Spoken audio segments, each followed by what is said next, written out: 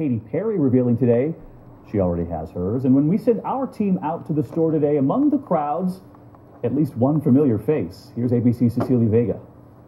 Take a bite out of the Apple Watch. It's very Spy Girl. Apple's first new product since the iPad, a GPS, credit card, heart rate monitor. From Apple, available for purchase online tonight. Some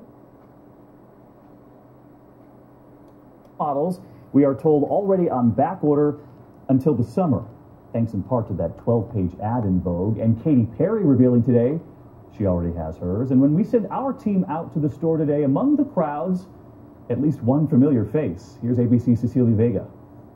Take a bite out of the Apple Watch. It's very Spy Girl. Apple's first new product since the iPad, a GPS, credit card, heart rate monitor, high-tech on a wrist. Are we going to be a culture of people who look at our wrists when we walk down the street now? Maybe we'll bump into more things that way.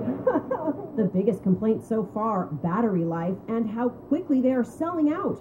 Apple Watch is now back-ordered until June. The techies are lining up, including some famous faces like Neil Patrick Harris and Pharrell. But as David asked Apple CEO Tim Cook last fall, do we really need yet another device? How do you convince America and the world to wear a computer on their wrist? Since it's a personal object, you want it to reflect your style, your taste. It doesn't come cheap, from $349 to 18-karat gold. Some of them can run up to $17,000. I'm going to try this on. Wearable technology, and it also tells time. Cecilia Vega, ABC News, New York.